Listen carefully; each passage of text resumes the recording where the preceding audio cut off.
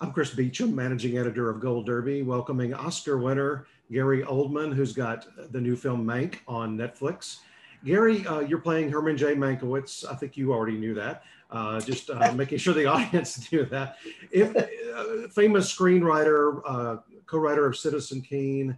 If you could have magically talked to him as you were preparing for this role, what's something you would have liked to have asked him to get ready?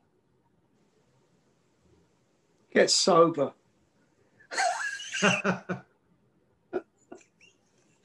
I think,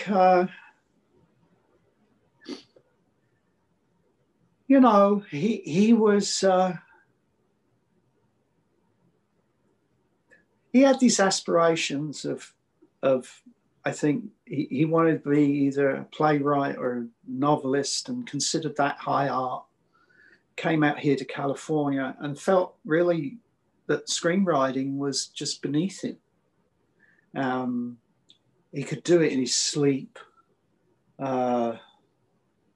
once said that a final draft was what you put through the typewriter the night before. But I think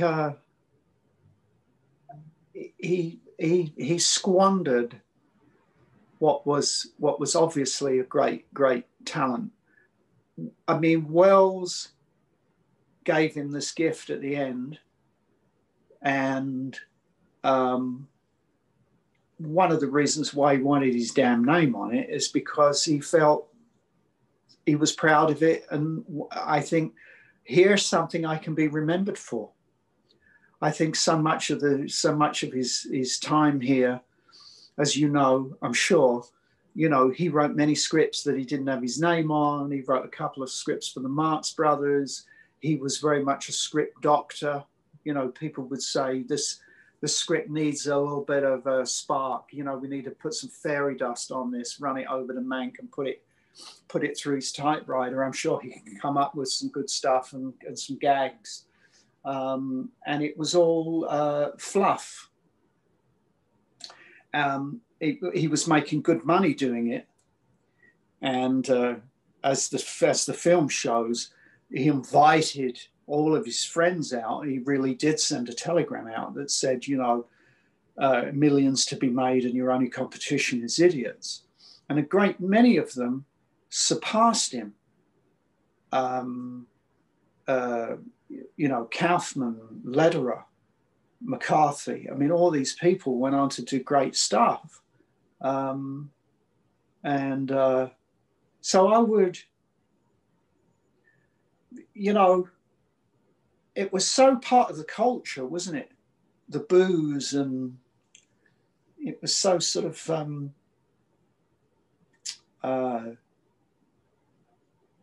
he obviously had a problem with he had a problem with gambling, but he also had a problem with alcohol. And I just see somewhat of a squandered life there. Long before you took this role, I'm sure you'd seen Citizen Kane. Maybe you were a fan of it. What were your impressions of that as a film and in our American history? Well, I revisited the movie, obviously, for this. I've seen it. I had seen it 3 times prior to rewatching it for Mank. And it's a little hokey, but still holds up.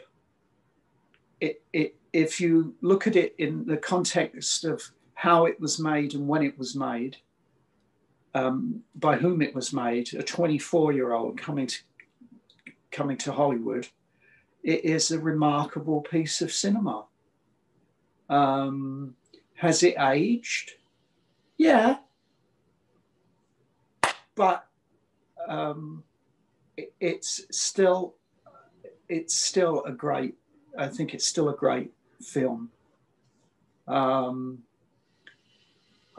Touch of It, I'm a Wells fan. I love Chimes at Midnight, and A Touch of Evil is one of my favorites. So it's in the canon, as it were. It is it's not my favorite, but I could see why it was so revolutionary. For your director, David Fincher, what did you know about him going into this? And I'm you know, we all hear rumors about different directors and what they're like and what their methods are on set. And how did he meet or not meet your expectations? Well, there's well, now we call it fake news, don't there? There's a lot of stuff out there that's written about David. I've known him for a long time. And I mean, I never thought I'd ever tick the box and work with him. I've known him a long time. I've known him as a friend and socially. And sometimes when you have that kind of relationship with the director, it doesn't always work out. So I knew him, but I'd never been on a set with him. Yeah, he is. He wants to utilize everything that he has, and the actors.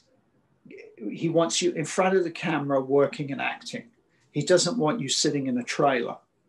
You begin the day early. Sometimes we were rehearsing at 5:45 a.m., 6 a.m., and then you burn from the first bar. You're in. Now, we did 3 weeks of rehearsal going through the script and at times just forensically breaking it down and talking about the text, the character, the relationships between the people. So a great deal of that work had been done, and you kind of have the Bible going in. So once you start work, you're solid on the text, and then you have to bring your A game. You've got to be totally and utterly committed. You've got to be committed. Now, I'm not one of these people that can multitask. I don't like that. If I'm working on a project, I like to give my full attention to it. So I was, you know, neck deep. I was committed. So kind of ready to work. And you know what? You're there. You're hired. You go in. You want to serve the character, the story, and the director. And if a director wants to do 10 takes or 60, I don't mind.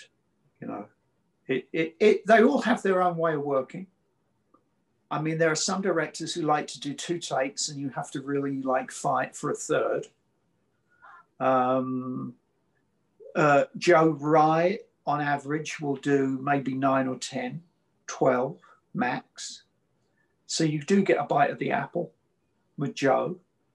And David works in a way where, now we got a lot of deep focus in Mank because he was using the lenses. He was trying to transport you into that world of the 40s film. And there's a lot going on and a lot in focus. So I think that David, for the first 4 or 5 takes, was trying to get the whole picture. And that meant a lamp in the background, a day player, whatever it is. Even at times he will say, can you bring that up 2 stops in the back? You know, he's getting the whole sort of picture, and then he focuses in on really what the actors are doing. So the takes, they do get up there, but you know, I read somewhere that we were doing a scene and it was 100 takes. Well, you can't. I don't think it ever reached 100. And also, if you take something out of context, we were doing the 2 big dinner scenes. You know, there's the St. Simeon birthday scene, and then the one where Mank arrives and he's drunk going around that table. there's a lot of moving parts to it, and it is 9 minutes long. So once you start changing the angles and the axis of the camera, you know, the sort of the number of takes really sort of get up there. But I found him, you really go in and work. He doesn't settle. He will work on a scene and get, you know, at least at the end of the day, you come away and you think, wow, we really worked that scene. I think, you know, we got it. Last question. We're an awards website, so I want to go back a couple of years to your big win at the Oscars for Darkest Hour. You have won so many prizes leading up to that night. You had to have a feeling that maybe this is going to happen. So how did that night play out for you in terms of expectations and what you thought the night would be and what it actually was? Oh, it was everything. It was more than you could imagine. I had been a few years earlier nominated for Smiley for the Tinker Tailor, and I remember being at BAFTA, and George Clooney came up to me, and he said, "I'm really glad I'm here tonight." He said, "Because I'm going to hear this place go fucking nuts when they call your name." And they didn't. And I thought, well, you know, home turf. They gave it to the artist. I thought, well, home turf. You know, that. So you got an inkling. You really did get an inkling of the way. You got an idea of where that was heading. And then, of course, at the Oscar, Clooney said to me, "Come and have join us on the losers table." Yeah, I had one pretty much. I think they were inventing awards to give me. They were making them up, and I did. Yeah, I did a clean sweep. But you never know in that final analysis with the Academy, and I was up against some real big hitters. I mean, I thought Daniel Kaluuya's performance was really strong. I mean, you're up against Denzel and Daniel Day-Lewis, and they're not chopped liver. So it was But my wife said, I think they're going to call your name, and then of course once they do, and you're up there holding the thing, it really is. It's a great thing. It's a great honor. What can I say? And to be one of only a few that have it is it's a nice thing. This whole year is very strange. I know my name's being thrown around, but we've not had Telluride, we've not had Toronto. The Palm Springs Festival is virtual. I don't know what's going to happen with the Globes, and so it's hard to really get a 35,000 foot view. What how are you guys? How are you navigating it? Do you see?